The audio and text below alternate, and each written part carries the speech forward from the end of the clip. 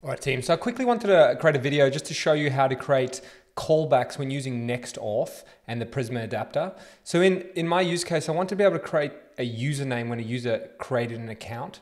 That as default, that's not something that gets set up. So in our instance, as soon as the user creates an account, we want to set a default username. To do that, we needed to hook into the Prisma adapter and override the createUser method. So in this video, I'm going to show you how to do that. So let's jump in and take a look. So the first thing I just want to quickly show you is how I found this. So inside of the NextAuth repo, there is a packages folder and then there's adapters. And in here you can see the Prisma adapter. Inside of the source, we can see the index file. Now inside of here, you can see there's a whole bunch of documentation, but down the bottom, every adapter exports a function. And what that does is it exposes certain methods inside of an object. So we're interested in this createUser method over here. We want to override this so that instead of just creating the user, we actually want to do a little bit more. We want to update the data and inject some stuff here. But you can see there's basically every method here. You could overwrite that and do whatever you needed to do, all right, to create custom functions. So the first thing we're going to do is we're going to just set up a new T3 app. So I just jumped onto create.t3.gg, ran npm create, and I've set up a new project called NextAuth demo. All right, so we'll jump into that. We'll run Prisma DB push,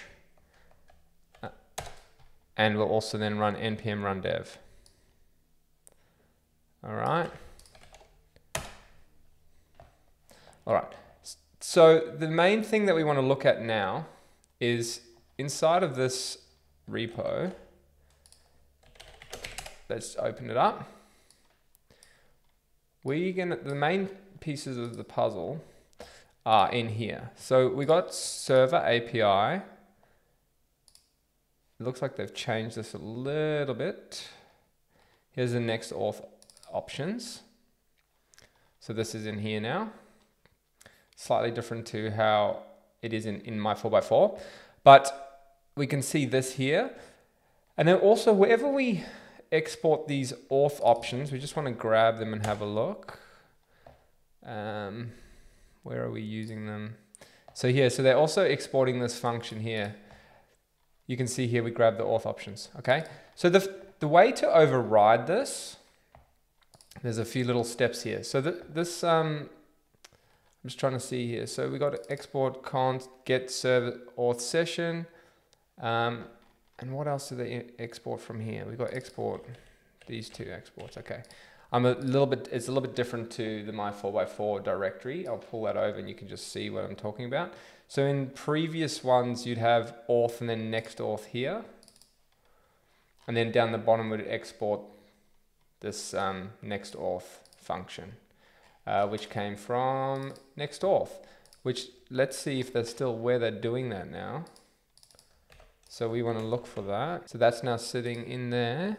Pages API auth. Okay, so that's still there. So this function here. So you can see that at the moment we're just calling auth options directly from the server auth, which is this object here. Now what we need to do is we need to create, so I'm just using my 4x4 as a reference because I've done it in here. We need to create a custom Prisma adapter. So at the moment we're importing Prisma adapter direct, but what we need now is a custom Prisma adapter. So I'll set that up. So I'll show you what that looks like. So in here, let's just go above here. All right, so this will be a function, and I'm naming it custom Prisma adapter. And what this is going to do, it's going to take in Prisma, right? So that's similar to this one, taking in Prisma. And then what we're doing is I'm also going to pass in the request and the response. And the reason I did that in my 4x4 was because I wanted to grab a cookie. So I wanted to be able to look at the request, and then from there I wanted to be able to grab the cookies using next cookies. Cookies next. So you can see in this one here, I'm grabbing the cookie, and to do that I need the request and the response. So it depends on your use case. You may not need that. And that would be a simpler version. So I guess what we can do is we can just do a real simple version of this. So the basic implementation now, what we could expect to return exactly the same would be doing this.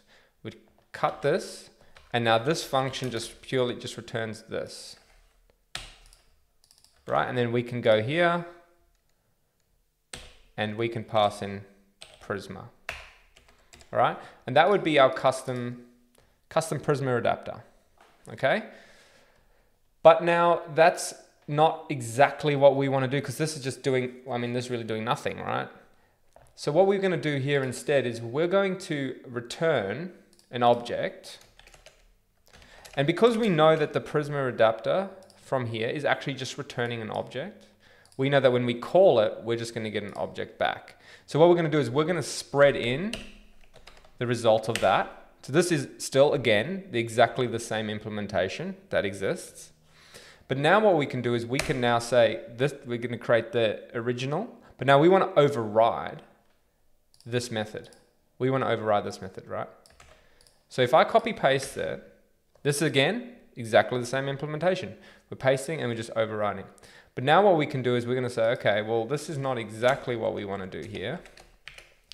We're going to return that still, right? Still the same implementation. But now what we're going to say is, we want to generate a username. All right, so we're going to say username is equal to user hyphen some variable. So what I did in the other one is I'm using a CUID. So we'll just plop that in there. And then now whenever the user logs in or is created, we're going to say it's going to be user CUID and generate a new CUID there. All right. So let's just double check that. I probably haven't installed this package.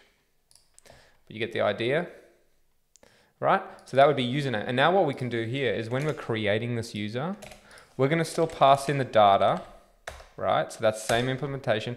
But now what we're going to say is username is set. We're going to have a few warnings here because we haven't actually set up the model correctly. But this shows you how you can do these things very easily. So if we were to just go in here now and we said we had a user, and we just say username is a string and it's unique, that's right. And then if we ran npx, where are we? We run npx prisma.db push, yep, and then we run dev again. You should see that error go away. Now what's this unsafe of any? Because that thinks it's just an any. Okay, that's just a type error. We also need the CUID package, but we don't need that for now for the example. So, but what I'm just trying to show you here is now we can create a custom Prisma adapter that wraps the original, basically returns the original, and then we override specific methods. And this allows us to hook into that adapter and do special logic.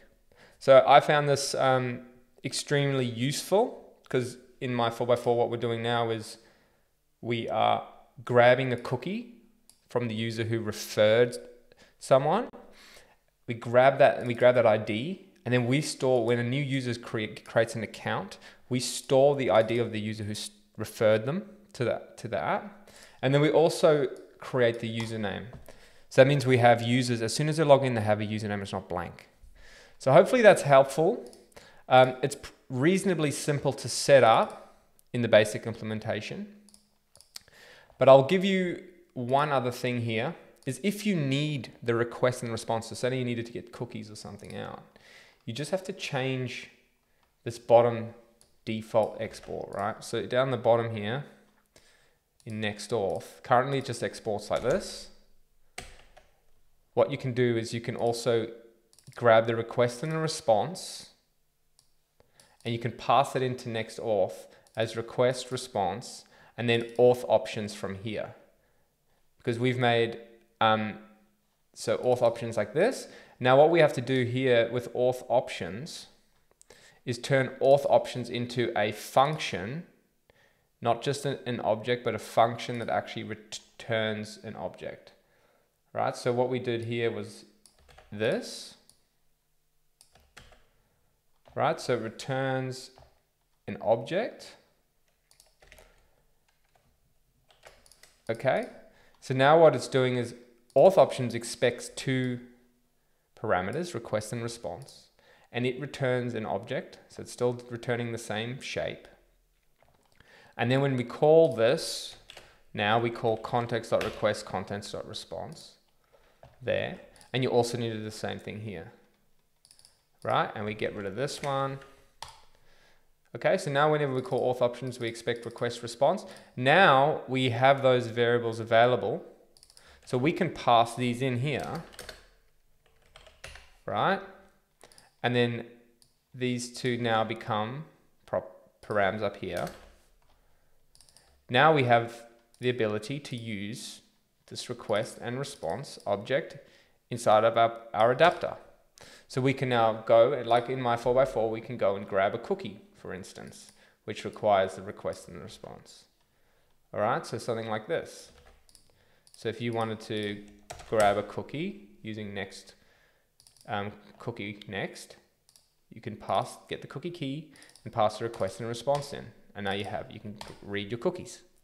So very powerful, and it just allows you to do a lot more customization. This is something that I kind of missed from Rails, was the ability to do callbacks or override callbacks on the adapters. But doing a little bit of digging, we're able to do the same thing. So hopefully that's helpful, guys. Catch you on the next one.